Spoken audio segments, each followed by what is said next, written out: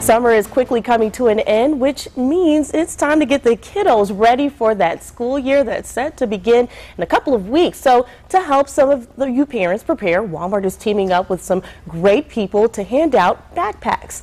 And joining us is Michelle Buckles from Walmart, and we also have, we have Michelle Buckles from 102.1 The Bull, and Dana Hosier from Walmart. Michelle, this is a pretty exciting event coming up. It really is. We're so excited to be a part of it. We're teaming up with Walmart, and tomorrow morning at 10 a.m.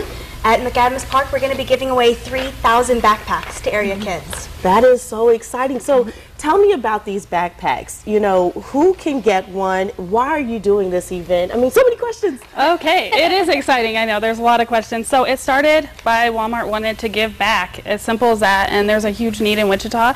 So we wanted to help some kids get off on the right foot for school. It was that simple. And we had the luxury of bringing all three formats involved and having the super centers, the neighborhood markets, and also our Sam's Club partner.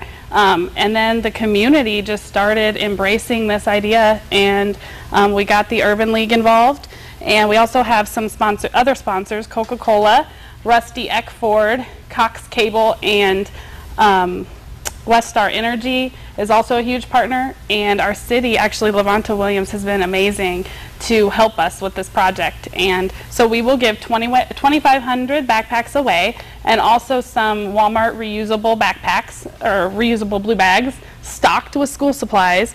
Anybody can get it. It's open to the public. Anybody in need can come get a backpack, but the kid has to be present.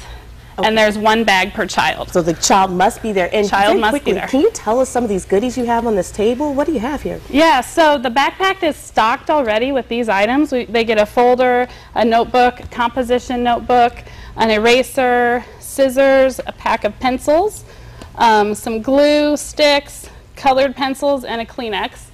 And then after the child gets their backpack, they go down through our vendor area, and we've got about 29 vendors and community partners that are involved, and they'll each give another school supply and another goodie. I hate to cut you off very quickly. Just tell us exactly again, when and where is this event? It is this Saturday, tomorrow, at McAdams at 10 to 2.